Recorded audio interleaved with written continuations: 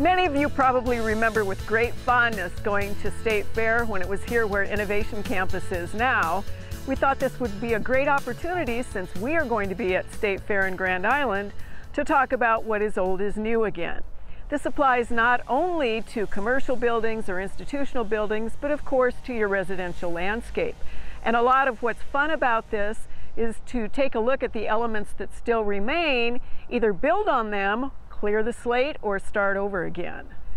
Of course, one of the things that remains is the Devaney Center, which has gone through a lot of renovations and upgrades, but many of you probably remember with fondness walking down that corridor, Tomaine Alley, the Ferris wheel in the background, all of the midway, the sounds of the animals, the wide open spaces that were filled with all those great elements of the fair.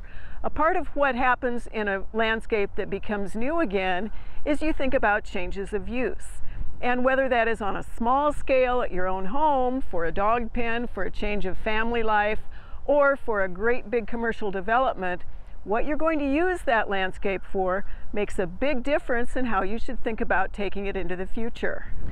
Of course, 4-H probably holds as many fond memories as any other building on this campus, including industrial arts. And there are two of the buildings that were saved during the construction of Innovation Campus. People might remember the landscape that was associated with 4-H. And a part of thinking about making what is old new again is to consider what was there before, figure out whether you want to take elements of that landscape into the new landscape, or at least make a nod toward that history. In this case, the 4-H building had a great display of Nebraska native plants that would take the conditions that are pretty desolate against the building. In the case of Old State Fair, of course, there was really no irrigation, lots and lots of people coming through.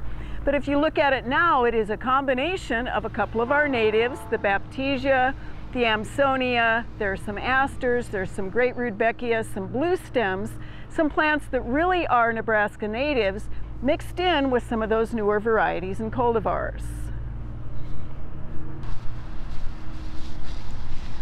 Landscapes for buildings that are old and going to be new again need to take a nod from the architecture. The building itself may be old inside, but it may have a very new contemporary skin. The uses, of course, as I mentioned earlier, can be certainly very, very different. We have new materials, whether it's pavement or even plant material, with which we can work. In this case, you take a peek at, we have little blue stem in big masses and sweeps.